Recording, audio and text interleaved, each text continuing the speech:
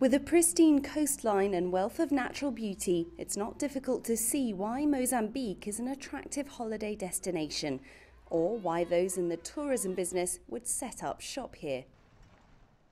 Mozambique is also the open market for Africa now. I do believe that Mozambique will be a leading tourism destination in the coming 5 years. We just need to push and polish what we have and make it shine.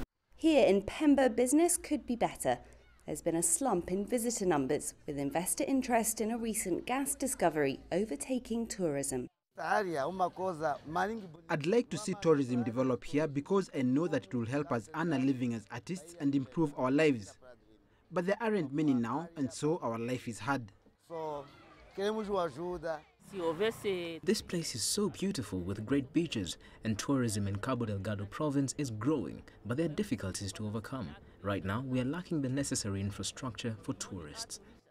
Many people here feel that Mozambique's tourism industry is critical in helping boost the local economy and infrastructure development, as well as supporting local livelihoods. Apart from the foreign exchange, it provides jobs.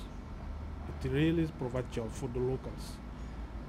It is a sector that in Mozambique, for instance, about almost 50% are women.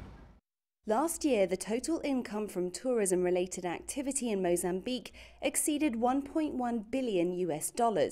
Some 700,000 people were directly or indirectly employed in travel and tourism, and it's thought the sector will grow by more than 6% each year over the next decade, well above the global average. This year, the government cited the tourism sector as a priority for its long-term development plan. But those in the business cite high travel costs, laborious visa application processes and corruption as obstacles to realising its full potential. Mozambique's tourism authority is also keen to cast its net wider in the industry. Our source market, so far about more than 60% of our source market is South Africa, so we want to diversify.